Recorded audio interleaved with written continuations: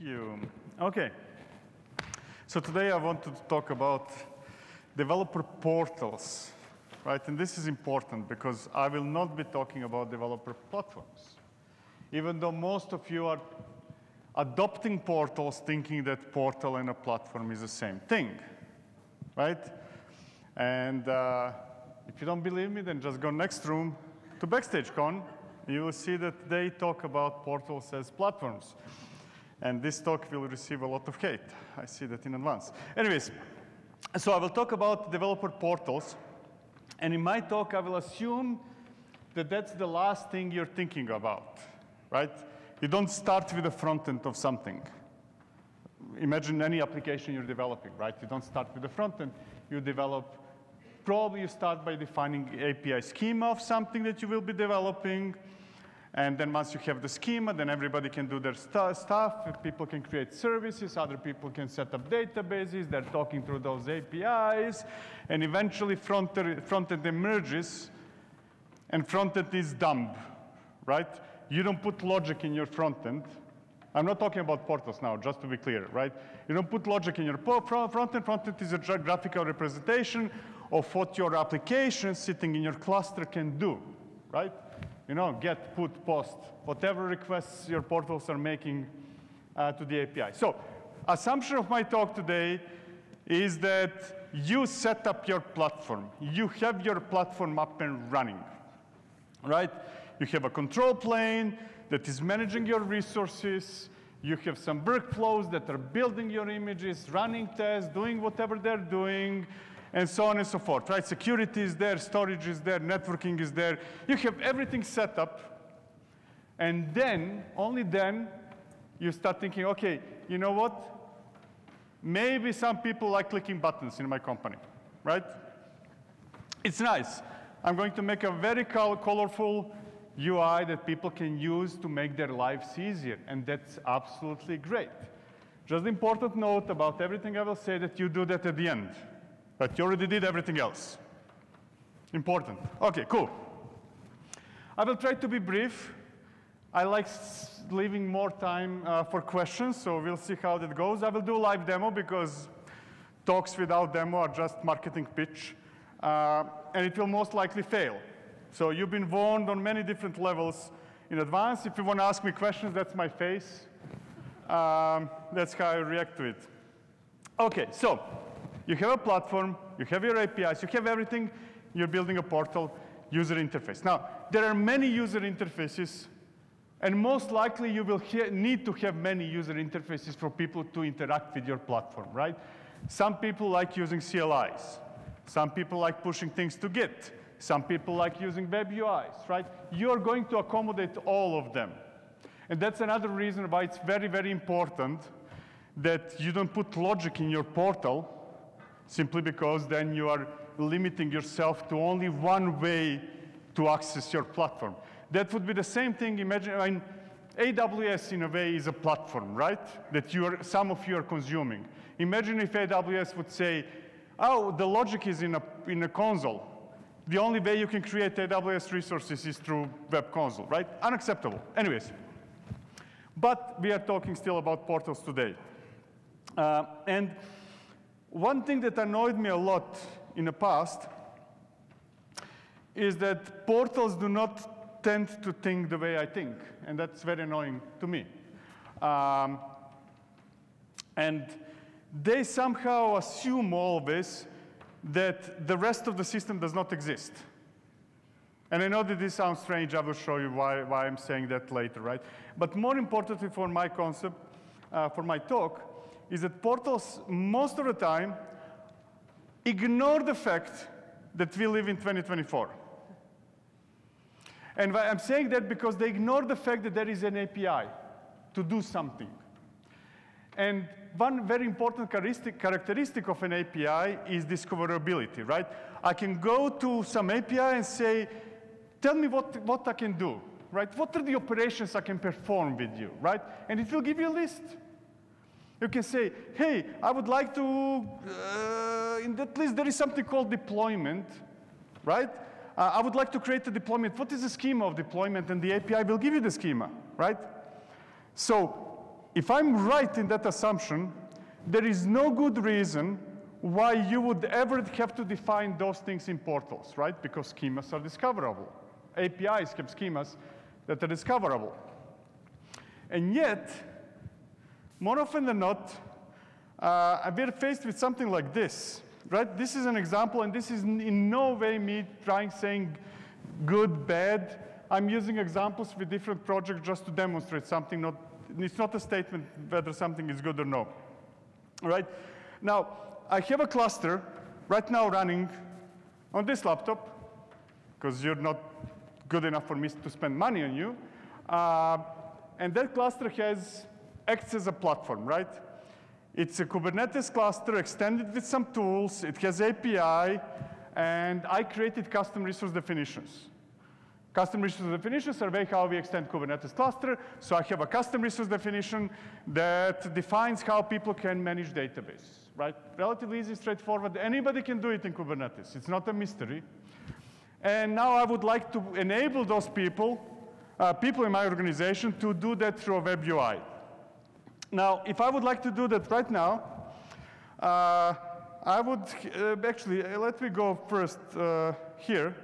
Let's do SQL claim, recursive, right?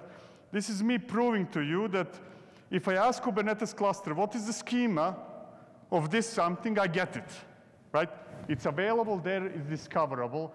My CRD, my custom resource definition, is available to anybody who has access to this cluster. So no mystery there. Yet, if I use the tools that we have in the market, like this one, we will do something like this. Backstage, crossplane, let's say, which one? This one, right? I would need to define all this, right? Now, you don't have time to ponder what is this. But what does matter is that those couple of hundred of lines of YAML is what is absolutely, without doubt, required, without doing heavy development of your own plugins, to bring something that already exists in my Kubernetes cluster and that is discoverable. I need to reproduce it again. I need to write it again in a slightly different format that is almost the same format as CRD is, but sufficiently different that you cannot use it, right? And then if I would like to create those databases that I was mentioning, I need to define this as well, right? Which again, if you look at this thing, you don't have time to go into details, but this is again exactly the same as what you saw before, which is exactly the same as the CRD that I defined, which is exactly the same as what the API would give me if I ask it for, and so on and so forth. Now, I can spend 20 minutes to show you all the files that I had to define to get something very, very simple. You just need to trust me that there is much more to it than that, right? So, to me, that's so annoying that I have to do the same thing over and over and over again because tools think that APIs don't exist. That was like a year ago, I started complaining to all the projects. Backstage, Port, 5, 6, 7 other projects are kind of like, this is insane. I don't want to do this. I don't want to spend the time to recreate the same thing. And they finally did it, at least Port one that I will show you right now. And that one, actually, before I show you anything, I said that this is a live demo.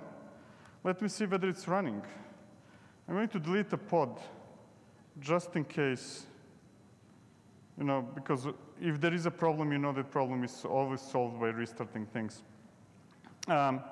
Anyway, so what they did, and I'm showing you this more as the path forward, not as endorsement of Port.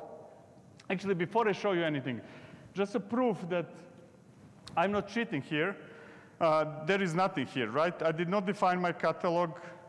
Oh, I was about to say I was about to say that I didn't because I thought that I deleted it before I came to this session. So I'm going to do. Imagine that you haven't seen this. That's a very important assumption. Oh, and you haven't seen this either.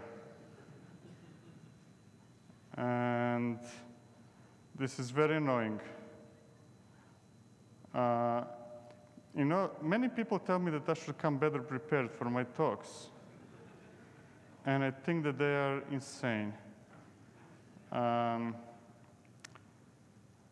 getting there, I promise. This is a live demo. I said that it's going to fail. And anyways, imagine that I didn't mess it up. This is all empty, right? I'm going to delete it again just in case. I'm starting from scratch. And one nice thing over here is data sources. And basically, this is me telling, by the way, if you haven't used, any of you use Port already? No? Yes? Only few? Cool, doesn't matter. What does matter is that you can write thousands of lines of YAML or JSON to define what something is, right? And then we did this. And this is basically telling it, you know what? I want you to discover what are all the capabilities of your control plane.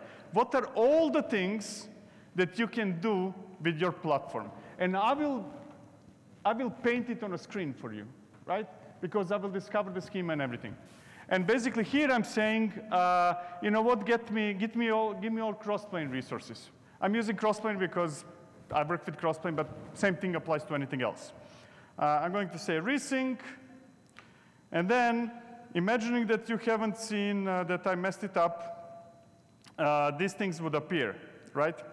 And this is platform being dumb, being stupid, saying, I don't know how to do anything, but I know how to ask API what can be done.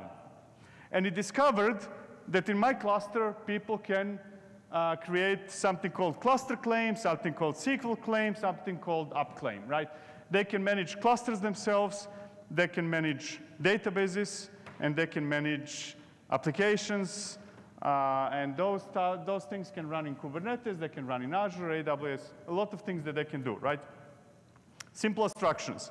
And we got that discovered by the portal, and which doesn't know anything about them. The only thing it knows is how to retrieve schema from the API.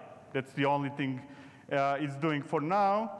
And it generated, because it knows that Kubernetes can always do CRUD operations, you can create something, you can update something, and you can delete something, right? And the schema of that something is retrieved from the API. And then my developers can just, and by the way, this would be always up to date. If I ever change my platform, whatever the platform is, it would automatically sync those changes to the portal, and portal would take it into account, and so on and so forth. And then people can, hey, I want a database. I can enter some form, right? And then the portal will, again, do nothing. And by nothing, I mean it will send a webhook request somewhere, and then that something will do the actual work of making this happen. I will show you that in a second. For now, let me show you actually what it discovered, right? This is the JSON that you would be forced to write. And you will have to do that in every tool, right? And this is the JSON that was discovered. And then I can change things. I can modify it to be more user-friendly or whatever, but I don't need to write the schema. I can say, yeah, this field should be enabled, and I can save it, and I can go back there. And if you don't like JSON, you can use the form and say, you know what, the platform calls this thing composition ref name. This is silly. Let's call it name, or let's call it composition,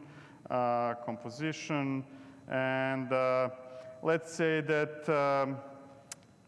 my schema doesn't know that there could be some selection, so I'm going to let people select some values, and those values will be, let's say, you can create a database that is AWS PostgreSQL, you can create Azure PostgreSQL, and you can create, how much time I have? Oh, plenty. AWS PostgreSQL, and you can now play with it as much as you want. Let's do one more just for the sake of making it nice. Let's say size. This is a silly name. I'm going to change the name to size. And I'm going to say, hey, people in my company, they can create databases, and they have no idea what is T2 something something in AWS and whatever is in Azure. I'm going to make them be able to choose between small, medium, and large, let's say, right? Save, and schema is invalid. What did I do? This card changes. Okay, I said it's going to fail. Anyways, ignore that. If I didn't mess it up, you would have drop-down lists here that you could choose things and do whatever you need to do. There is one more thing that I need to do that is not discoverable. And that is that what will happen when somebody uses that schema from the form, generates some data, what happens with that data? And again, it's dumb. It doesn't know what to do with it. But I can tell it what to do with it by saying, you know what? This is my GitHub organization. This is the repository. What is the name of the repository? I have it written here. Port CRD is demo, and GitOps YAML is the file. So just when you generate that data, send it to GitHub Actions in this case, and GitHub Actions will do the work, right? So Portal is never doing the work. I'm going to save it, and I'm going to say, OK, let's create, what should we use today? Let me see. Let me think. AWS Postgres. I think that I set up as AWS PostgreSQL database. We want the PostgreSQL in AWS. We're going to call it MyDB. MyDB. I'm a developer now, right? I'm going to run this in my namespace A team. I want medium database because small is too small for me. And what is the, I always forget, I think it's 16.2, one of the versions in AWS, right? Execute. Now, something now will be happening, but again, not by Portal. GitHub Actions are doing something. I will show you what is happening, because this will give you the opportunity to see my artistic aspirations. I spent a lot of time drawing this for you guys. So what happened so far, right? I have my, this is a simple version, simple explanation of my portal, right? Sorry, not portal, platform. Yours will be different. I have a Kubernetes cluster there in the corner on the right. My Kubernetes cluster is acting as a control plane. It is controlling, managing resources, doing the stuff that Kubernetes is doing. I'm using Crossplane to manage resources in AWS, Azure, wherever that is. I have Argo CD. Everybody knows what Argo CD is doing in synchronizing things between Git repo and my cluster. And I have Port on the top as a portal that is providing one, not the only, but one of the ways people can interact with my platform, and that interaction always goes through the API. So Port discovered what is possible to do, right? Just ask the cluster, what can I do? And the cluster responded, you can manage databases and clusters and applications. Cool, right? Converted those things into field that I can adjust or not. And when I, as a developer, interact with the portal again, just collects the data from the form, doesn't do much more, and sends the request somewhere. And that somewhere, in my case, is GitHub Actions. Yours could be something else, right? And that something takes the data, generates manifest, pushes it to Git, maybe builds some container image, does whatever you need to do, right? You have workflows, you have pipelines, you're already doing it. Nothing new is happening here, right? And at one moment, that GitHub action pushed something to Git. What happens when you push something to Git? Some manifest, Argo CD is monitoring, finds, oh, this is different than what you have there, and it's synchronizing it into a cluster, right? That's all there is to it. It's relatively simple. And then that cluster creates resources wherever those resources are. Let's take a look. I'll show you how much time I have. 5 minutes, not much. Let's see whether it worked. Probably didn't. It didn't.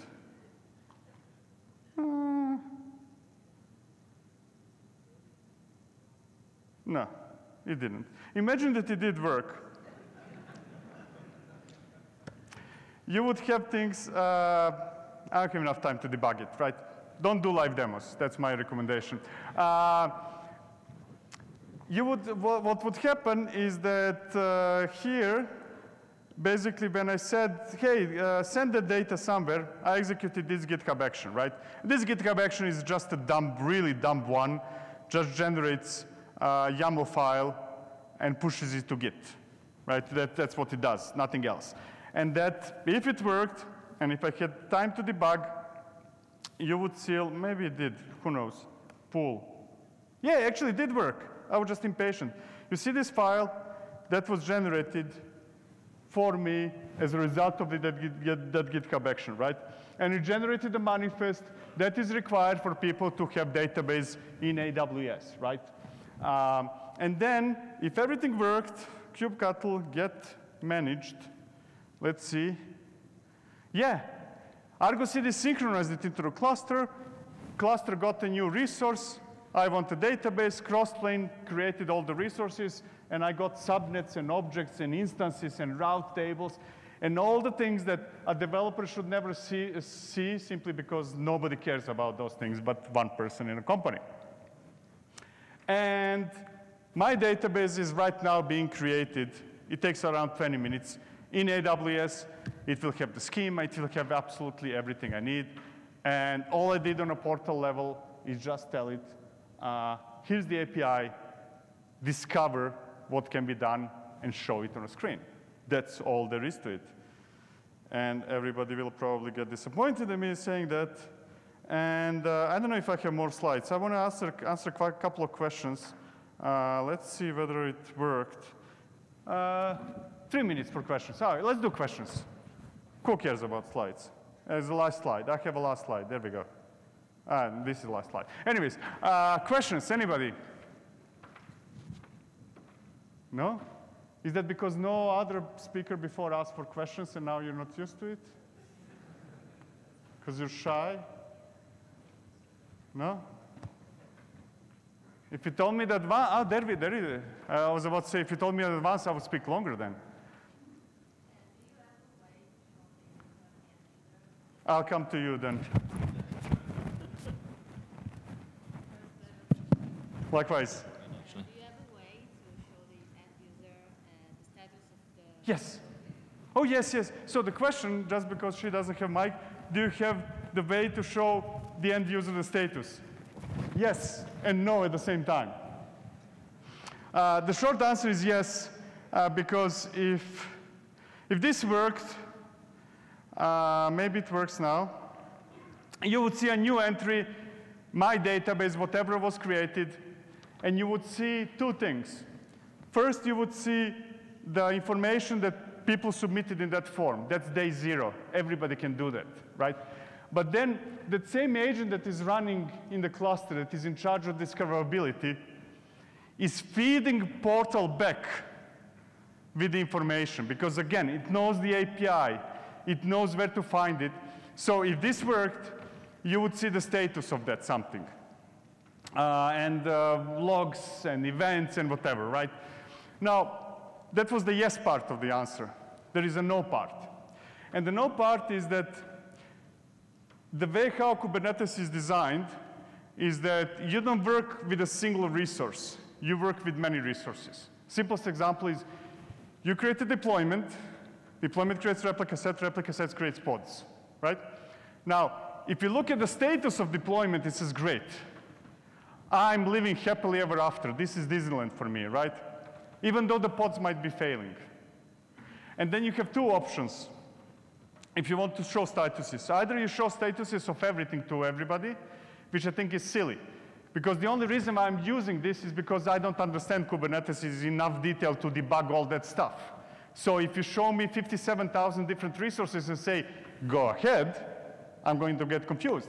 But if you show me only the status of the root resources at the top, then I don't see anything either. And I think that that's a problem we have in Kubernetes in general. We still didn't figure out a standard way how to propagate events up the chain, right? So I would like to see, and this is on a Kubernetes level, nothing to do with the portal, how can we filter which part of the statuses of pods and events matter, that should go up, and which don't? we made some progress in that area with some status transformers and stuff, but it would take me too much time to dive into it. Anybody else? Adam, do I have time? I don't have time. 4 seconds over. Am I going to be the first one who ends on time? No. One more question. Yes? Oh, nobody comes to me. OK, tell me.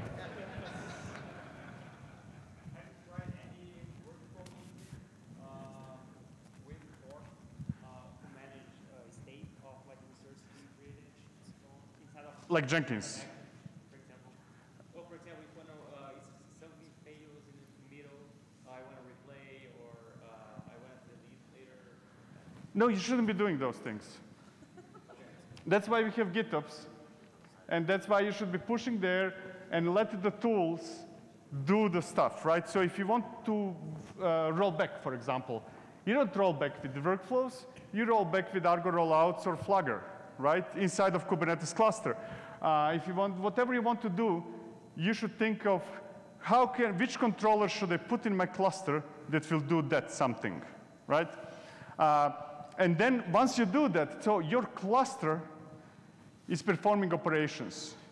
Your workflows are just executing whatever the tasks are necessary and are one shot. So this is my story, right?